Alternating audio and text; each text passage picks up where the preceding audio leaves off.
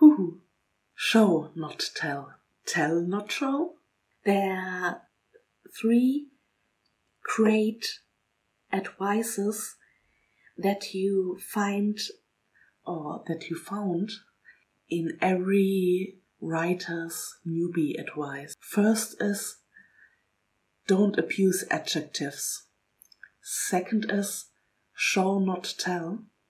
And the third was, don't repeat yourself. Don't repeat words too much. The third advice lost prominence in the last few years or maybe decades, and I believe it's time that show, not tell loses prominence as well.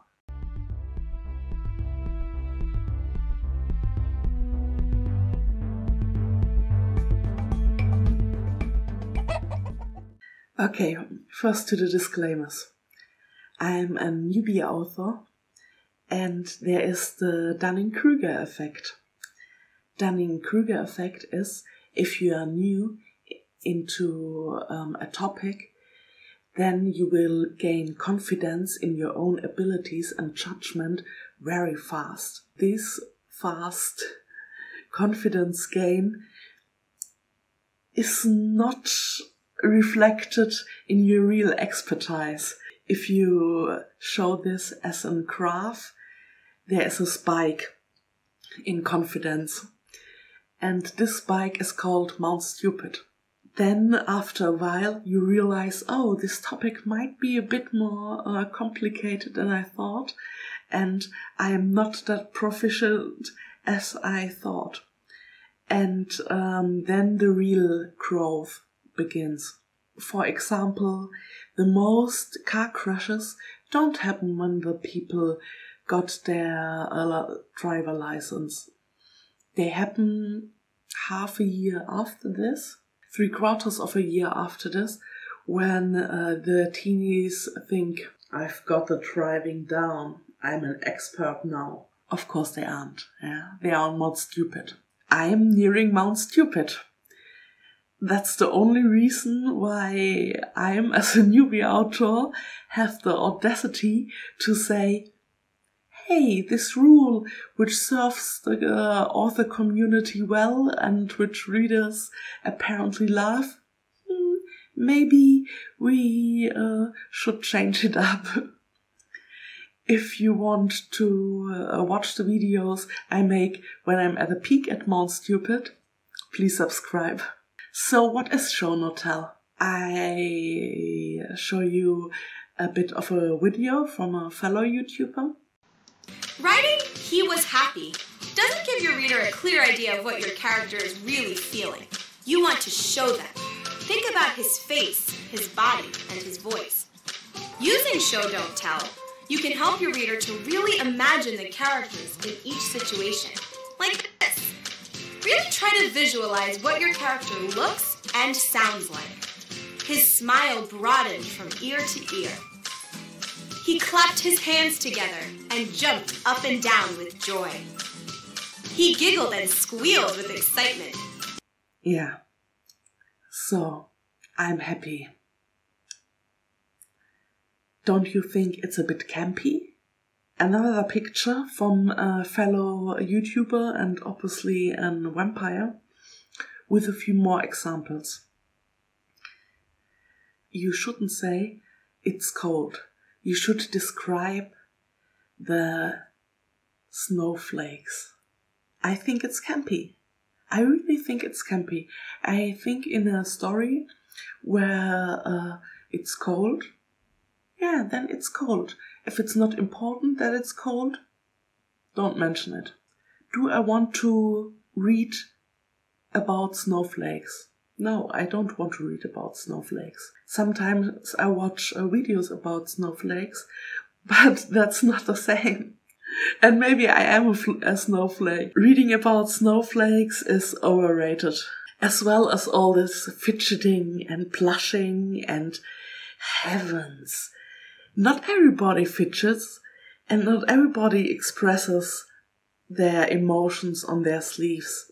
This is an important distinction between Western culture and, for example, Eastern culture, or maybe even German culture. We Germans and the Asians are not as extroverted as Americans or Southern countries. We don't show our emotions on the sleeve, and it rings not true for me when people have exaggerated emotional displays. And of course, you could describe a measured emotional display, or you could leave it.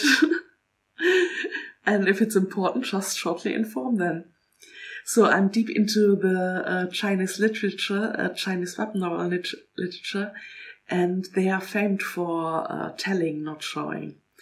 And it works well, and this for my opinion as well. And I really think it has something to do with being extroverted or not. Maybe it's totally alright for not extroverted authors and who write about not extroverted MCs, that they don't show their emotions and only tell their emotions when it's important. Another thing is the reader level. So if you never read a story, you might be thrilled by seeing someone blush. Or you might be thrilled by reading that someone is fidgeting. One of the things people say about show and not tell is that people can better imagine the story, that they get deeper into the story, that's more immersive. And I really believe that's true. But I think it's especially true for new readers and people who don't read that much. And of course, people who are not that into imagining things. I don't want to bash them, and they are just people who don't have such vivid imagination, and it's perfectly alright to take a step into their directions and help them a bit out with imagining what it's like when it's cold. But there are other readers, like myself, who read several thousand books and who are a bit fed up with the standard descriptions. You don't need to describe to me what's like to be cold, what it's like when it's cold out there. I know what it's like when it's cold out there.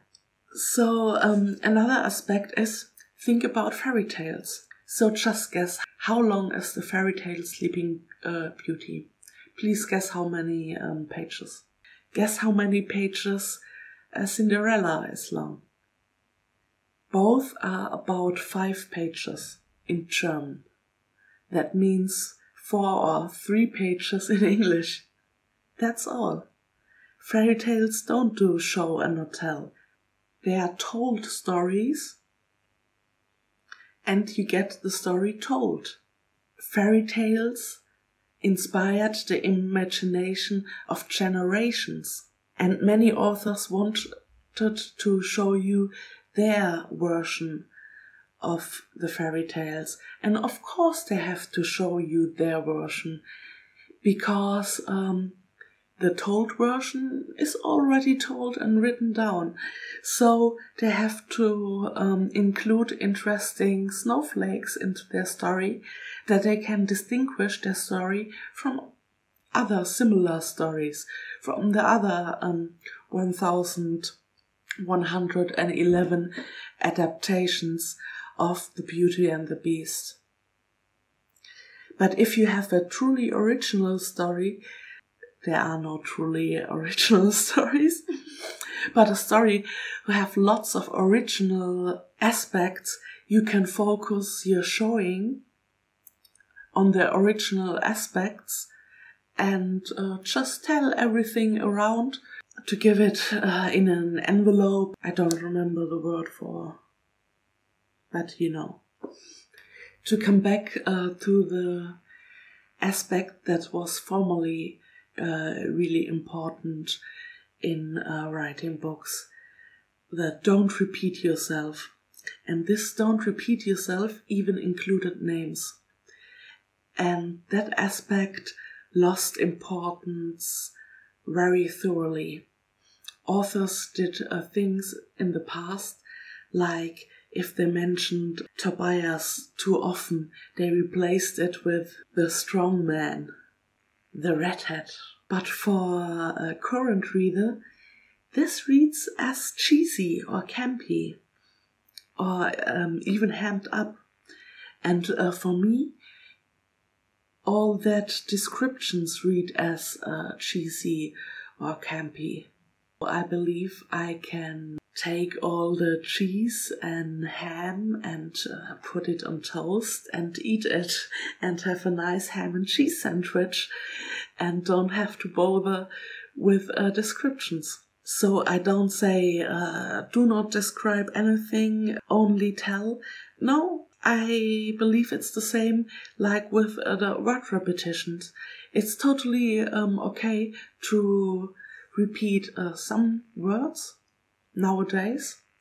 And so I believe it's totally okay to tell some things nowadays, that your readers don't have to suffer through all this fidgeting and blushing.